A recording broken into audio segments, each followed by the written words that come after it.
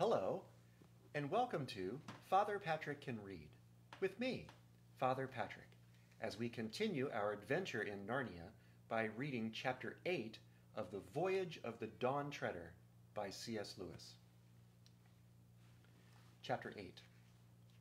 Two Narrow Escapes. Everyone was cheerful as the Dawn Treader sailed from Dragon Island.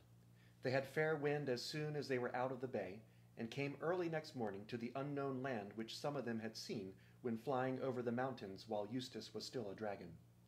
It was a low green island inhabited by nothing but rabbits and a few goats.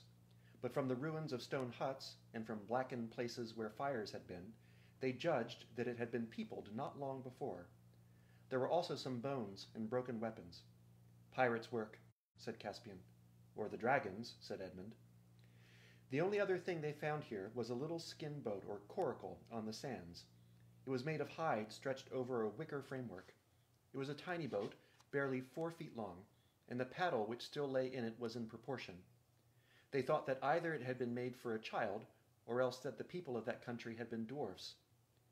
Reepicheep decided to keep it, as it was just the right size for him, so it was taken on board.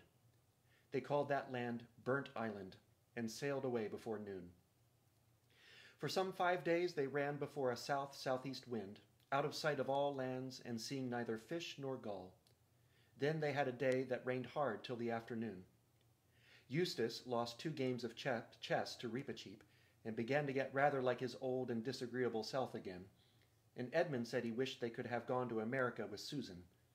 Then Lucy looked out of the stern windows and said, "Hullo, I do believe it's stopping. And what's that?"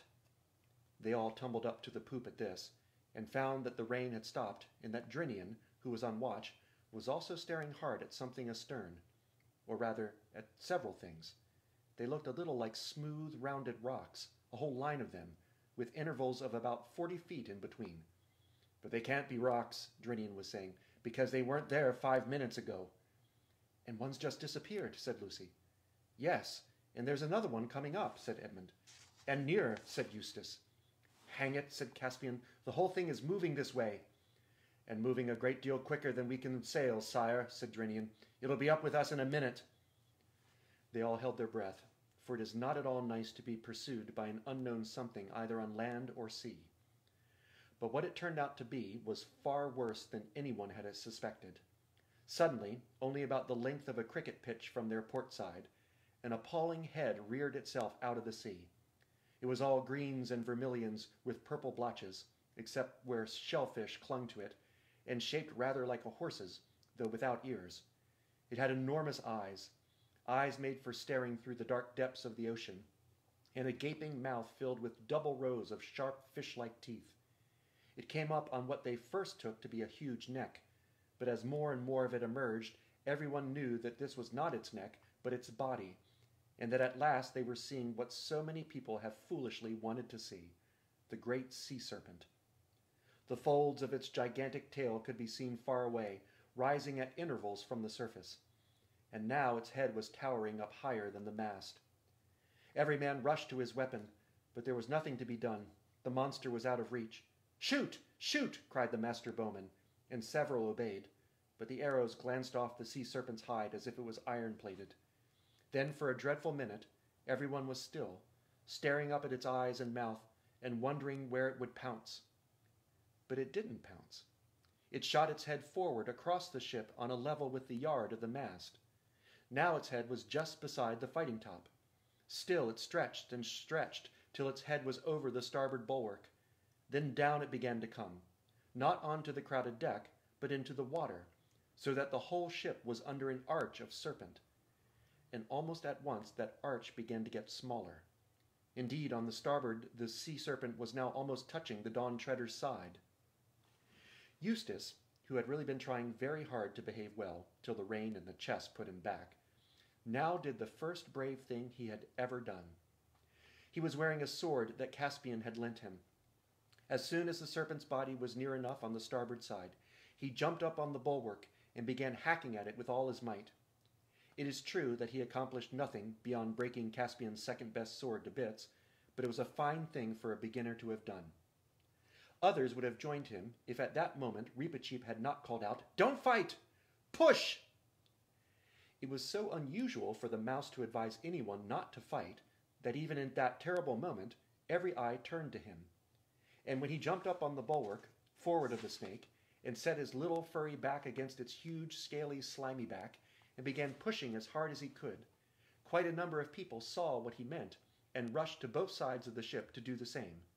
And when, a moment later, the sea serpent's head appeared again, this time on the port side, and this time with its back to them, then everyone understood. The brute had made a loop of itself round the Dawn Treader, and was beginning to draw the loop tight. When it got quite tight, snap! There would be floating matchwood where the ship had been, and it could pick them out of the water one by one.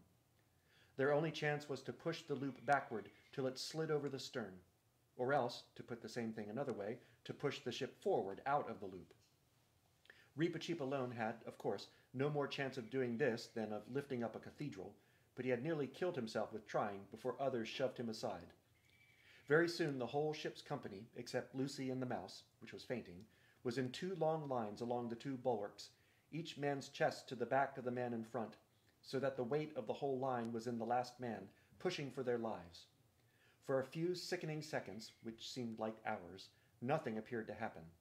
Joints cracked, sweat dropped, breath came in grunts and gasps. Then they felt that the ship was moving. They saw that the snake loop was further from the mast than it had been, and they also saw that it was smaller. And now the real danger was at hand. Could they get it over the poop, or was it already too tight? Yes, it would just fit. It was resting on the poop rails. A dozen or more sprang up on the poop. This was far better. The sea serpent's body was so low now that they could make a line across the poop and push side by side. Hope rose high till everyone remembered the high carved stern, the dragon tail, of the Dawn Treader. It would be quite impossible to get the brute over that. "An axe!" cried Caspian hoarsely, "and still shove!" Lucy, who knew where everything was, heard him where she was standing on the main deck, staring up at the poop. In a few seconds she had been below, got the axe, and was rushing up the ladder to the poop. But just as she reached the top, there came a great crashing noise like a tree coming down, and the ship rocked and darted forward. For at that very moment, whether because the sea serpent was being pushed so hard, or because it foolishly decided to draw the noose tight, the whole of the carved stern broke off, and the ship was free. The others were too exhausted to see what Lucy saw. There, a few yards behind them, the loop of sea serpent's body got rapidly smaller and disappeared into a splash. Lucy always said, but of course she was very excited at the moment, and it may have been only imagination, that she saw a look of idiotic satisfaction on the creature's face. What is certain is that it was a very stupid animal, for instead of pursuing the ship, it turned its head round and began nosing all along its own body, as if it expected to find the wreckage of the Dawn Treader there. But the Dawn Treader was already well away, running before a fresh breeze, and the men lay and sat panting and groaning all about the deck, till presently they were able to talk about it, and then to laugh about it. And when some rum had been served out, they even raised a cheer, and everyone praised the valor of Eustace, though it hadn't done any good, and of Reepicheep. After this they sailed for 3 days more, and saw nothing but sea and sky. On the 4th day the wind changed to the north, and the seas began to rise. By the afternoon it had nearly become a gale. But at the same time they sighted land on their port bow. "By your leave, sire," said Drinian, "we will try to get under the lee of that country by rowing and lie in harbour, maybe, till this is over." Caspian agreed, but a long row against the gale did not bring them to the land before evening. By the last light of that day they steered into a natural harbour and anchored, but no one went ashore that night. In the morning they found themselves in the green bay of a rugged, lonely-looking country, which sloped up to a rocky summit. From the windy north beyond that, summit clouds came streaming rapidly. They lowered the boat and loaded her with any of the water casks, which were now empty. "Which stream shall we water at, Drinian?" said Caspian, as he took his seat in the stern sheets of the boat. "There seem to be 2 coming down into the bay." "It makes little odds, sire," said Drinian, "but I think it's a shorter pull to that on the starboard, the eastern one." "Here comes the rain," said Lucy. "I should think it does," said Edmund, for it was already pelting hard. "I say, let's go to the other stream. There are trees there, and we'll have some shelter. Yes, let's, said Eustace. No point in getting wetter than we need. But all the time Drinian was steadily steering to the starboard, like tiresome people in cars who continue at 40 miles an hour while you are explaining to them that they are on the wrong road. They're right, Drinian, said Caspian. Why don't you bring her head round and make for the western stream? As your majesty pleases, said Drinian a little shortly. He had had an anxious day with the weather yesterday, and he didn't like advice from landsmen. But he altered course, and it turned out afterwards that it was a good thing he did. By the time they had finished watering, the rain was over, and Caspian, with Eustace, the Pevensies, and Reepicheep, decided to walk up to the top of the hill and see what could be seen. It was a stiffish climb through coarse grass and heather, and they saw neither man nor beast, except seagulls. When they reached the top, they saw that it was a very small island, not more than 20 acres. And from this height the sea looked larger and more desolate than it did from the deck, or even the fighting top of the Dawn Treader. Crazy, you know, said Eustace to Lucy in a low voice, looking at the eastern horizon, sailing on into that with no idea what we may get to. But he only said it out of habit, not really nastily as he would have done at one time. It was too cold to stay long on the ridge, for the wind still blew freshly from the north. Don't let us get back the same way, said Lucy as they turned. Let's go along a bit and come down by the other stream, the one Drinian wanted to go to. Everyone agreed to this, and after about 15 minutes they were at the source of the second river.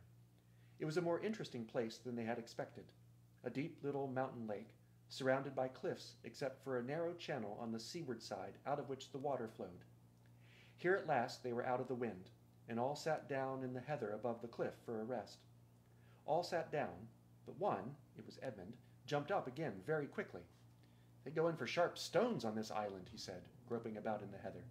Where is the wretched thing? Ah, now I've got it. Hullo, it wasn't a stone at all. It's a sword hilt. No, by Jove, it's a whole sword. What the rust is left of it. It must have lain here for ages. Narnian, too, by the look of it, said Caspian, as they all crowded round. I'm sitting on something, too, said Lucy. Something hard. It turned out to be the remains of a mail shirt. By this time, everyone was on hands and knees, feeling in the thick heather in every direction. Their search revealed, one by one, a helmet, a dagger, and a few coins. Not Calorman crescents, but genuine Narnian lions and trees, such as you might see any day in the marketplace of Beaver's Dam or Baruna. Looks as if this might be all that's left of one of our 7 lords, said Edmund.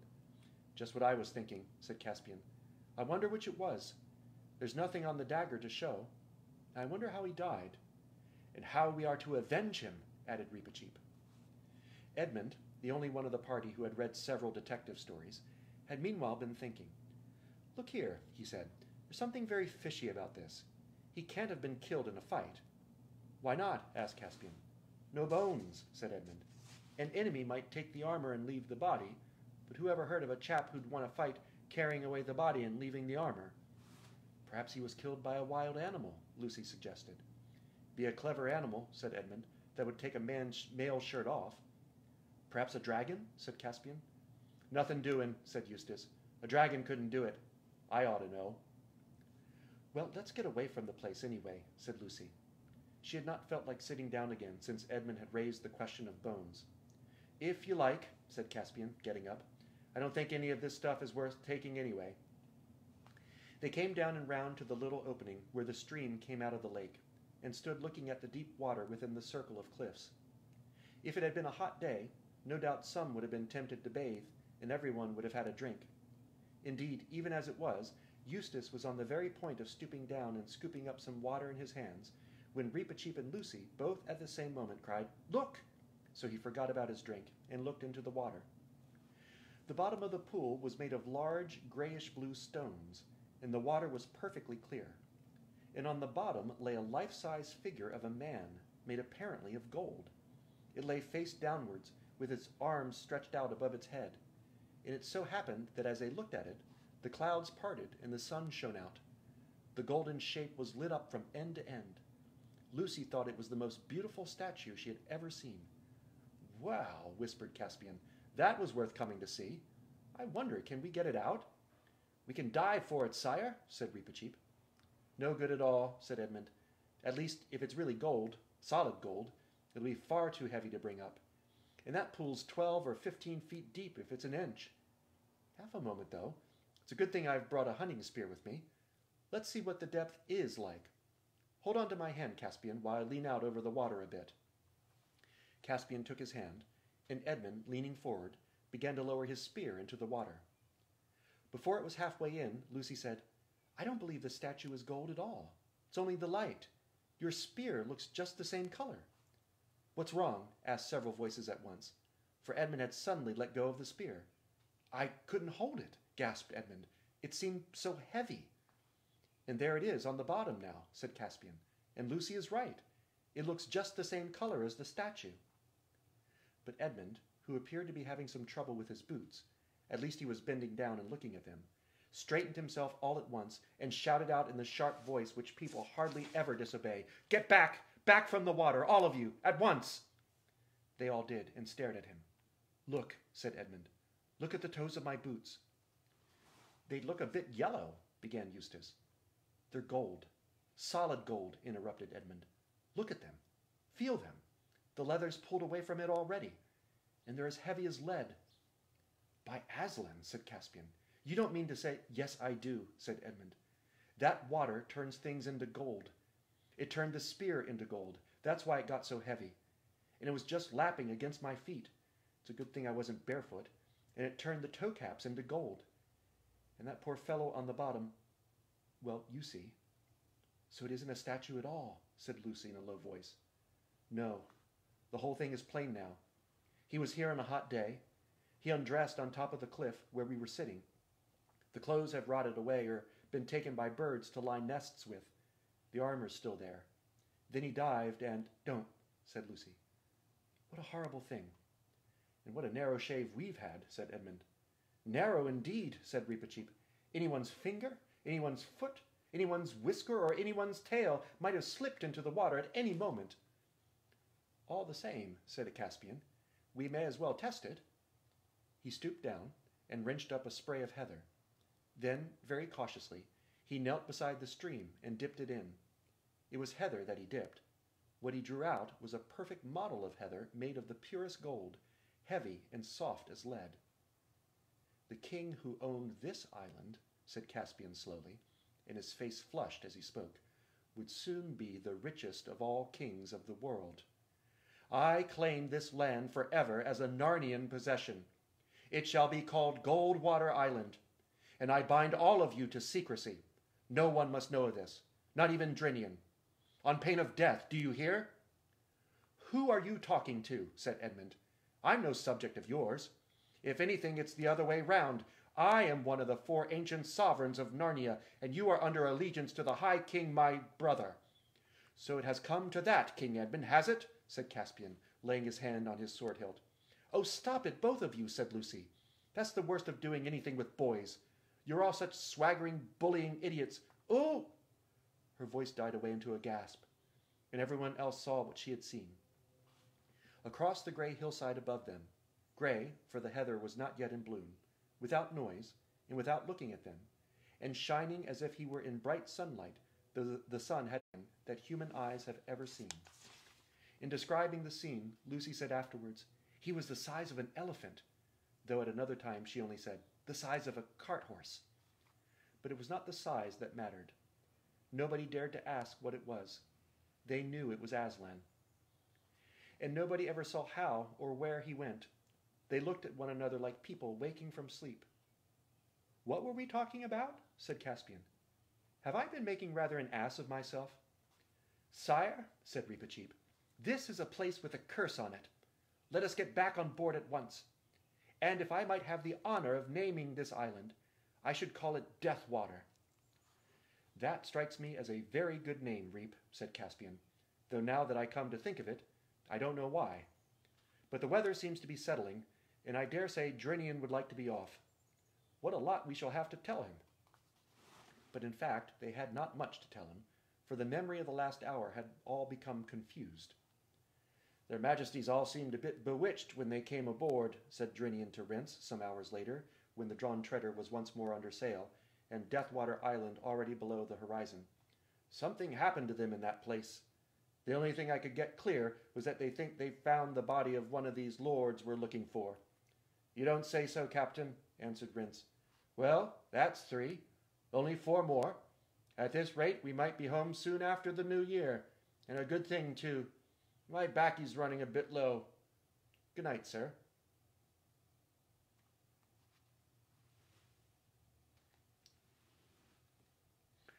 Well, I hope you will join tomorrow at noon for Father Patrick Can Read, with me, Father Patrick, as we continue our adventure in Narnia by reading Chapter 9 of The Voyage of the Dawn Treader by C.S. Lewis. Until then, goodbye.